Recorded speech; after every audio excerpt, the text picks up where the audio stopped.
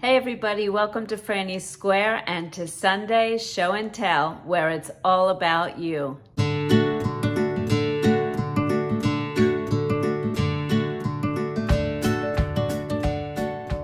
Okay, so before we get to today's pictures, I just want to let everybody know if you want to participate in the show and tell, send me pictures of your work along with a brief description in an email to my email address, franniesquare@gmail.com, and that way when I put your pictures up, I'll be able to tell people about your project. You can tell me about the yarn you used, you can tell me about any special techniques, or if it's your own design or a pattern, anything you'd like to tell me.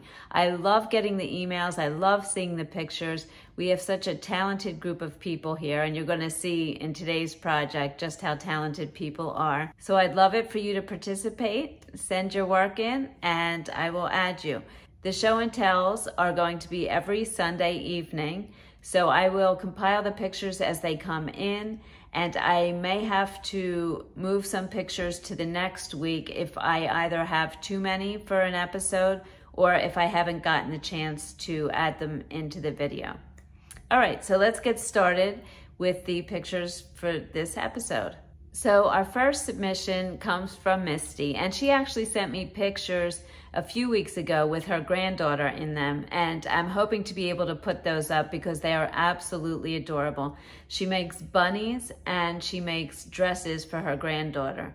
And in fact, in one of those other pictures, she made a bunny with a dress that matches the dress her granddaughter is wearing. So cute. So I'm hoping to have those for you soon. In the meantime, take a look at some other bunnies that Misty made. So in this first picture, she has a bunny wearing an adorable purple jumper. I love how the cuffs of the pants are folded up. The next bunny has green eyes and a multicolored dress. And then look at this, the happy little bunny couple with a hat on one. And you're gonna see in the next picture, the jumper, the blue jumper, actually has a pocket in the front. And here's that picture. Look at that. It's holding, I don't know if that's a pen or what that is, but it's an actual working pocket. Adorable.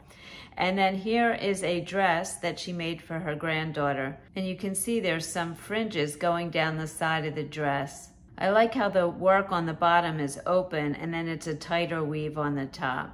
And it looks like the back is more open also.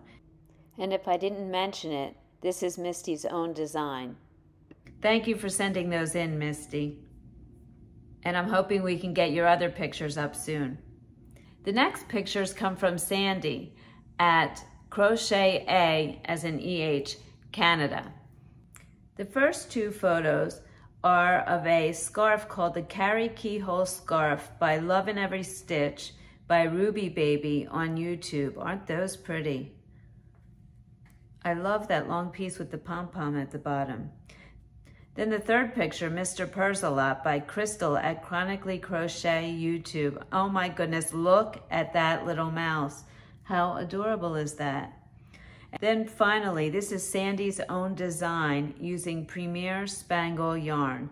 I love the size of this shawl and the difference in the colors and the stitch work. Nicely done. Thank you for sending those, Sandy.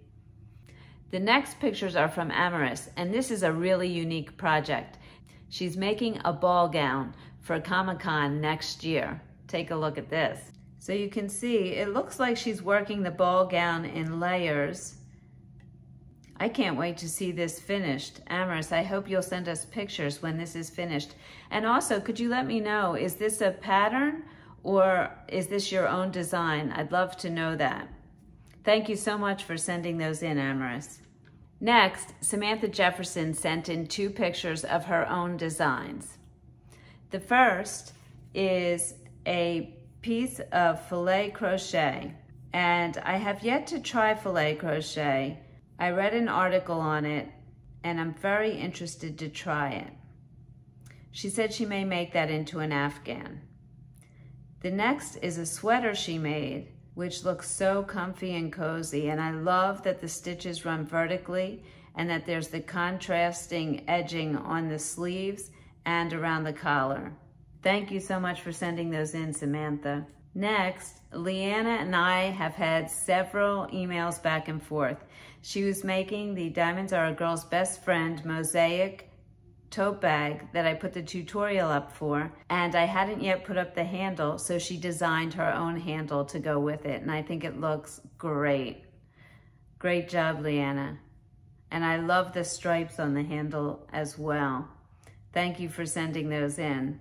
The next two pictures are from a friend of mine named Lisa, and she crocheted 2 ponchos. And I believe both of these ponchos are using the same pattern, but different yarns. Take a look. It looks like she uses the granny stitch along with some granny squares as the stripe in the middle and then fringes on the bottom. And I love those neutral colors. And then she really changes it up by using much more contrasting colors here. Love it. Thank you, Lisa. This next submission is by Maria Hall. She said, here's my latest project, a baby blanket. The name of the baby is Sadie. I'm sorry if I pronounced that wrong. I don't read patterns, never really learned how. I'm a self-taught crocheter. I design my own, whether on graph paper or just rough sketching on paper. I'm not an artist. I can't really draw. Well, you can't tell that, that's for sure. This is completely reversible, as you can see from the back, which has no floats. That's really amazing. Look at that. And I love hearing that she's self-taught. Thank you so much for sending those in, Maria. And finally, we have a true artist in our community. Her name is Stacy Hortner, and she sent me an email introducing herself and sending me the link to her website. And she has some of the most amazing fiber creations. You have to go take a look. I'm going to put a link to the website in the description below. In the meantime, here are a few pictures that she sent me. The first one I'm sure looks familiar to you.